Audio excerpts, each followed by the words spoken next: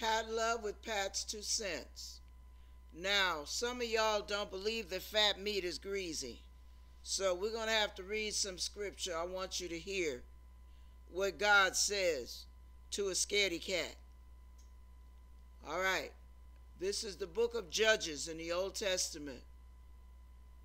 And we are reading from chapter 6, starting at verse 11. Now, to give you a background, the Israelites were intimidated by the Midians because they were oppressing them.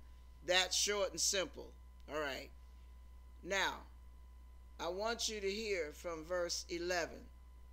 And there came an angel of the Lord and sat under an oak, which was an Ophrah, that pertaineth unto Joash the Abizarite, and his son Gideon threshed wheat by the winepress to hide it from the Midianites.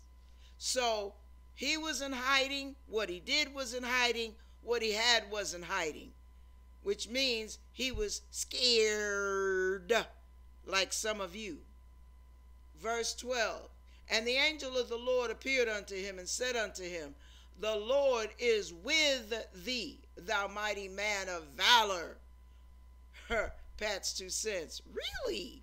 Mighty man of valor. Isn't that cute? But see, God calls those things which are not as though they are. And if he calls it, baby, it is. Because whatever he says is spoken into existence. Verse 13.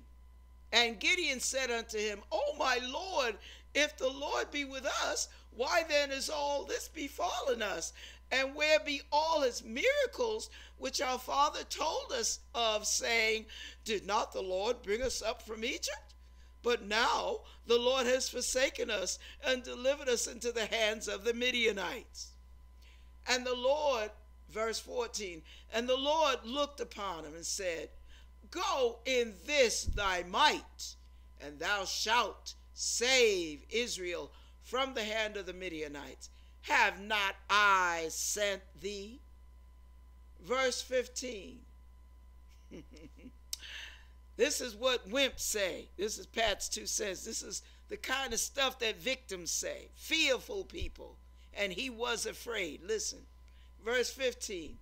And he said unto him, O my Lord, wherewith shall I save Israel? Behold, my family is poor in Manasseh, and I am the least in my father's house.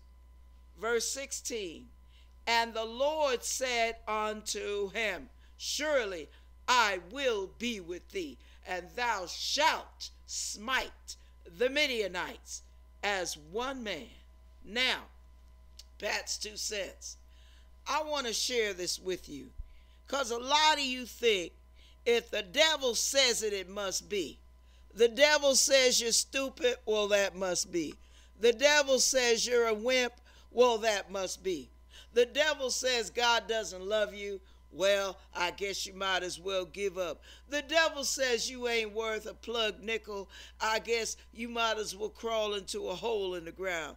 The devil says he can do whatever he wants with you, I guess you might as well turn over and take it like a man. The devil tells you to bend over and crack a smile, and you bend over. God didn't tell Gideon to bend over, even though the Midianites were telling him to. God told him, I have sent you. Now you go and fight. Now how's the boy going to fight when he's never been in a fight? He doesn't know how to throw a fist. Doesn't even know how to mount up an army. God told him what to do, who to tell, who to gather, where to gather him, told them what to do, and he told them who to pick. Now listen, Gideon got the victory because God does not lie like the devil does on you. So what you need to do is ask God to strengthen your faith in his word, because we would not be here, The world would not be here. All of creation would not be here if God had not said, let there be. When God says, then things be.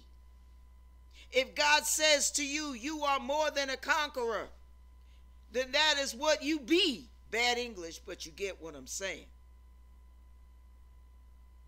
You are not a punching bag for the enemy.